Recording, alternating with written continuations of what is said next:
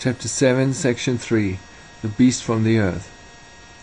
This beast is presented to our notice, Revelation 13:11, And I beheld another beast coming up out of the earth, and it had 2 horns like a lamb, and spake as a serpent.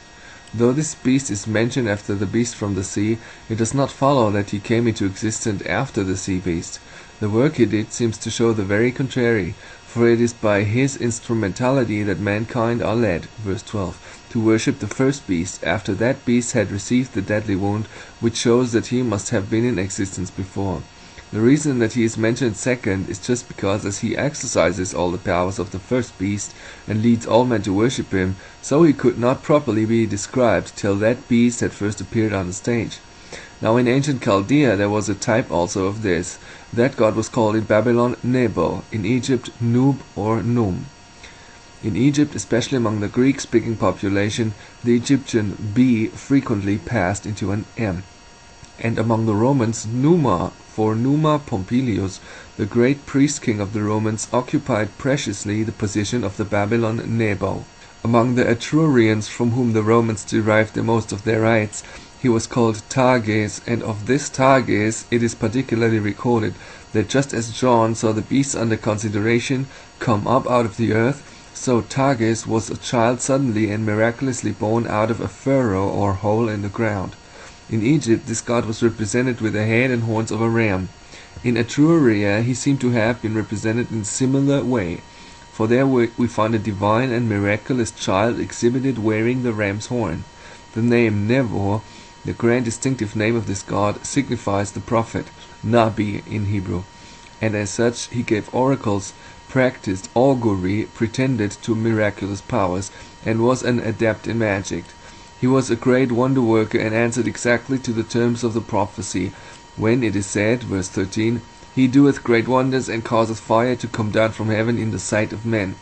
It was in this very character that the Etrurian Tages was known, for it was he who was said to have taught the Romans augury and all the superstition and wonder-working jugglery connected therewith.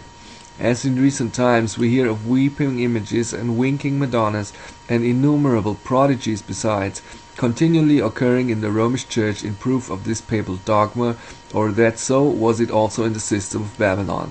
There is hardly a form of pious fraud or saintly imposture practiced at this day on the banks of the Tiber that cannot be proved to have had its counterpart on the banks of the Euphrates, or in the systems that came from it. Has the image of the Virgin been seen to shed tears? Many a tear was shed by the pagan images. To these tender-hearted idols Lucan alludes, when speaking of the prodigies that occurred during the civil wars. He says, Tears shed by gods, our country's patrons, and sweat from Lares told the city's woes. Virgil also refers to the same when he quotes, The weeping statues did the wars foretell, and holy sweat from brazen idols fell. When in the consulship of Appius Claudius and Marcus Perpenna, Publius Crassus was slain in a battle with Aristonicus, Apollo's statue at Cumae shed tears for 4 days without intermission. The gods had also their merry moods, as well as their weeping fits. If Rome counts it a divine accomplishment for the sacred image of the Madonna to wink, it was surely not less becoming in the sacred image of paganism to relax their features into an occasional grin. Then they did so, we have abundant testimony. Psellus tells us that when the priests put forth their magic powers, then statues laughed and lamps were spontaneously enkindled. When the images made merry, however, they seemed to have inspired other feelings than those of merriment into the breasts of those who beheld them. The theurgists, says Salverti, caused the appearance of the gods in the air in the midst of gaseous vapors disengaged from fire. The Theurgis Maximus undoubtedly made use of a secret analogous to this, when in the fumes of the incense which he burned before the statue of Hecate, the image was seen to laugh so naturally as to fill the spectators with terror. There were times, however, when different feelings were inspired.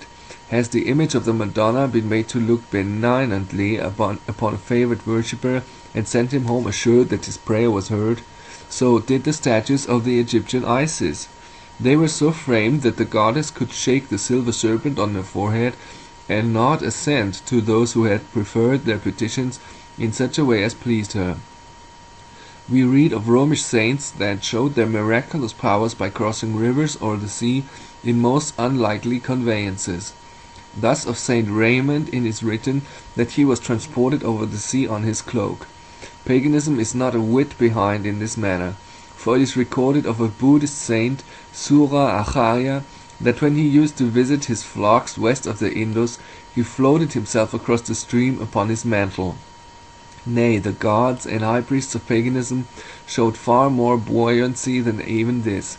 There is a holy man at this day in the Church of Rome, somewhere on the continent, who rejoices in the name of Saint Hubertine, who so overflows with spirituality that when he engages in his devotions, there is no keeping his body down to the ground, but spite of all the laws of gravity it rises several feet into the air. So was it also with the renowned Saint Francis of Assisi, Petrus of Martina, and Francis of Macerata, some centuries ago. But both Saint Hubertine and Saint Francis and his fellows are far from being original in this superhuman devotion. The priests and magicians in the Chaldean mysteries anticipated them not merely by centuries, but by thousands of years. Coelius Rhodiginus says that according to the Chaldeans, luminous rays emanating from the soul do sometimes divinely penetrate the body, which is then of itself raised above the earth, and that this was the case with Zoroaster. The disciples of Jamblichus asserted that they had often witnessed the same miracle in the case of their master, who when he prayed was raised to the height of 10 cubits from the earth. The greatest miracle which Rome pretends to work is when by the repetition of 5 magic words she professes to bring down the body, blood, soul, and divinely of our Lord Jesus Christ from heaven, to make him really and corporeally present in the sacrament of the altar. The Chaldean priests pretended by their magic spells in like manner to bring down their divinities into their statues, so that their real presence should be visibly manifested in them. This they called the making of gods, and from this no doubt comes the blasphemous saying of the popish priests, that they have power to create their creator. There is no evidence, so far as I have been able to find, that in the Babylonian system the thin round cake of wafer, who by the way just looks like the sun, like sun worship, the unbloody sacrifice of the Mass was ever regarded in any other light than as a symbol, that ever it was held to be changed into the God whom it represented. But yet the doctrine of transubstantiation is clearly of the very essence of magic, which pretended on the pronunciation of a few potent words to change one substance into another, or by a dexterous juggle wholly to remove one substance and to substitute another in its place. Further, the Pope, in the plenitude of his power, assumes the right of wielding the lightnings of Jehovah, and of blasting by his fulminations whoever offends him. Kings and whole nations believing in this power have trembled and bowed before him, though fear of being scathed by his spiritual thunders. The priests of paganism assumed the very same power, and to enforce the belief of their spiritual power, they even attempted to bring down the literal lightnings from heaven. Yea, there seems some reason to believe that they actually succeeded, and anticipated the splendid discovery of Dr. Franklin. Numa Pompilius is said to have done so with complete success. Tullus Hostilius, his successor, imitating his example, perished in the attempt, himself and his whole family being struck, like Professor Reichmann in recent times, with the lightning he was endeavoring to draw down. Such were the wonder-working powers attributed in the divine word to the beast that was to come up from the earth, and by the old Babylonian type these very powers were all pretended to be exercised. The means appointed for drawing down the lightning were described in the books of the Etrurian Tages. Numa had copied from these books and had left commentaries behind him on the subject, which Thallus had misunderstood and hence the catastrophe. Justin Martyr writes, "It is remarkable that as Mitra was born out of a cave, so the idolaters nominal Christians of the East represent our Saviour as having, in like manner, been born in a cave." See Kitto's Cyclopedia under Bethlehem. There is not the least hint of such a thing in Scripture. Now in remembrance of the birth of the God out of a hole in the earth, the mysteries were frequently celebrated in caves underground. This was the case in Persia, where just as Tages was said to be born out of the ground, Mitra was in like manner fabled to have been produced from a cave in the earth. Numa of Rome himself pretended to get all his revelations from the nymph Egeria in a cave. In these caves men were first initiated in the secret mysteries, and by the signs and lying wonders there presented to them they were led back, after the death of Nimrod, to the worship of that god in its new form.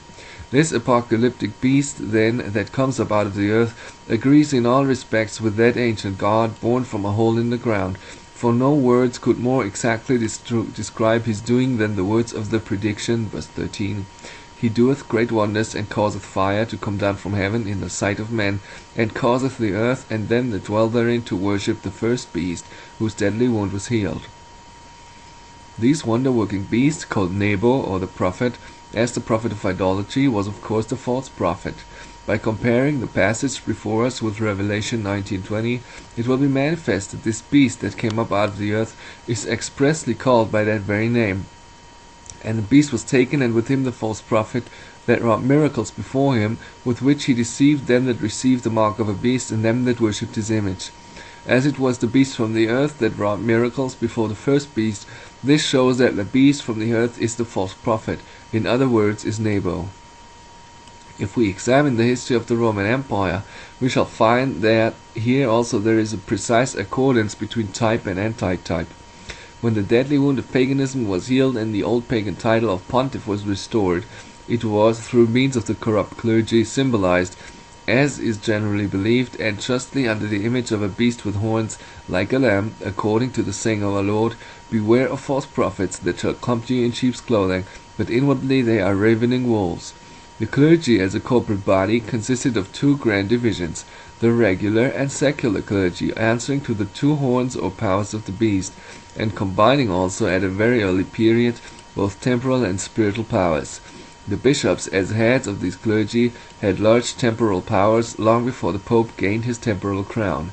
We have the distinct evidence of both Guizot and Gibbon to this effect. After showing that before the 5th century the clergy had not only become distinct from, but independent of the people, Guizot adds, the Christian clergy had moreover another and very different source of influence. The bishops and priests became the principal municipal magistrates. If you open the code either of Theodosius or Justinian, you will find numerous regulations which remit municipal affairs to the clergy and the bishops. Guizot makes several quotations. The following extract from the Justinian Code is sufficient to show how ample was the civil power bestowed upon the bishops. With respect to the yearly affairs of cities, whether they concern the ordinary revenues of the city, either from fund arising, or the property of the city, or from private gifts or legacies, or from any other source, whether public works, or despots of provisions or aqueducts, or the maintenance of baths or ports, or the construction of walls or towers, or the repairing of bridges or roads, or trials in which the city may be engaged in reference to public or private interest, we ordain as follows. The very pious bishop and 3 notables, chosen from among the first men of the city, shall meet together. They shall each year examine the works done. They shall take care that those who conduct them, or who have conducted them, shall regulate them with precision, render their accounts, and show that they have duly performed their engagements in the administration, whether of the public monuments, or of the sums appointed for provisions or baths, or of expenses in the maintenance of roads, aqueducts, or any other work. Here is a large list of functions laid on the spiritual shoulders of the very pious bishop, not one of which is even hinted at in the divine enumeration of the duties of a bishop, as contained in the Word of God. See 1 Timothy 3, verses 1-7, and Titus 1, 5-9. How did the bishops, who were originally appointed for purely spiritual objects, contrive to grasp such a large amount of temporal power? From Gibbon we get light as to the real origin of what Guizot calls this prodigious power. The author of The Decline and Fall shows that soon after Constantine's time, the Church, in apostrophe, and consequently the bishops, especially when they assumed to be a separate order from the other clergy, gained great temporal power through the right of asylum, which had belonged to the pagan temples, being transferred by the emperors to the Christian churches. His words are, the fugitive and even the guilty were permitted to implore either the justice or mercy of the deity and his ministers. Thus was the foundation laid of the invasion of the rights of the civil magistrate by ecclesiastics, and thus were they encouraged to grasp at all the powers of the state. Thus also, as is justly observed by the authoress of Rome in the 19th century, speaking of the right of asylum, were the altars perverted into protection towards the very crimes they were raised to banish from the world.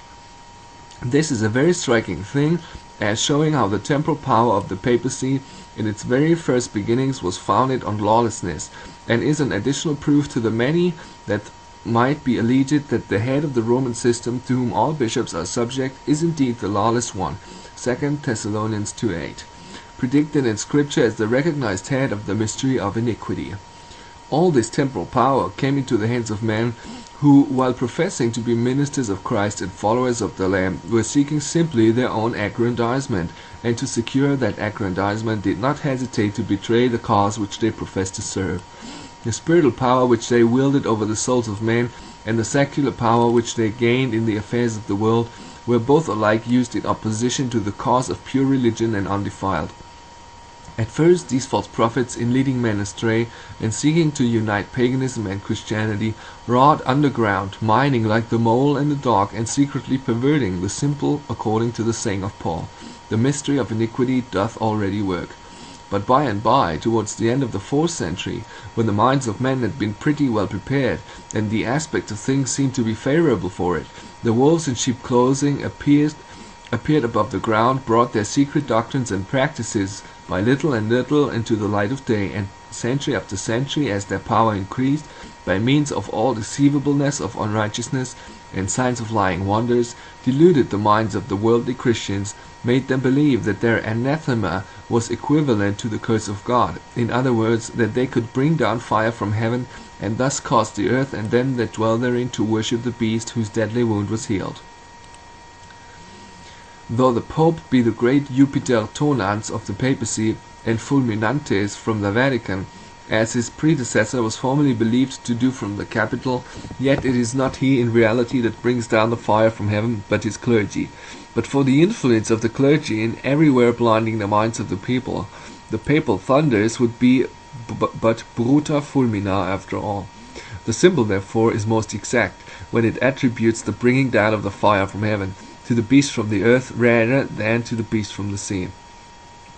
When the deadly wound of the pagan beast was healed and the beast from the sea appeared, it is said that this beast from the earth became the recognized, accredited executor of the will of the great sea beast, verse 12, and he exerciseth all the power of the first beast before him, literally in his presence under his inspection. Considering who the first beast is, there is great force in this expression, in his presence. The beast that comes up from the sea is the little horn that has eyes like the eyes of man. Daniel 7:8. It is Janus Tuens, the all-seeing Janus, in other words, the universal bishop or universal overseer, who from his throne on the 7 hills, by means of the organized system of the confessional, sees and knows all that is done to be the utmost bounds of his wide dominion. Now it was just exactly about the time that the Pope became universal bishop that the custom began of systematically investing the chief bishops of the Western Empire with a papal livery, the pallium, for the purpose, says Gieseler, of symbolizing and strengthening their connection with the Church of Rome. From Gieseler we learn that so early as 501 AD, the Bishop of Rome had laid the foundation of the corporation of bishops by the bestowal of the pallium, but at the same time he expressly states that it was only about 602 AD, at the 63 ascent of Phocas to the imperial throne, that Phocas that made the Pope universal bishop, that the popes began to bestow the pallium, that is, of course, systematically and on a large scale. That pallium worn on the shoulders of the bishops, while on the one hand it was the livery of the Pope, and bound those who received it to act as the functionaries of Rome, deriving all their authority from him and exercising it under his superintendence, as the Bishop of bishops, on the other hand, was in reality the visible investiture of these wolves with the sheep's clothing. For what was the pallium of the papal bishop? It was a dress made of wool, blessed by the Pope, taken from the holy lamps kept by the nuns of St. Agnes, and woven by their sacred hands, that it might be bestowed on those whom the popes delighted to honor, for the purpose, as one of themselves expressed it, of joining them to our society in the one pastoral sheepfold. Thus commissioned, thus ordained by the universal bishop, they did their work effectually, and brought the earth and them that dwelt in it to worship the beast that received the wound by a sword and did live. This was a part of this beast's predicted work, but there was another, and not less important, which remains for consideration.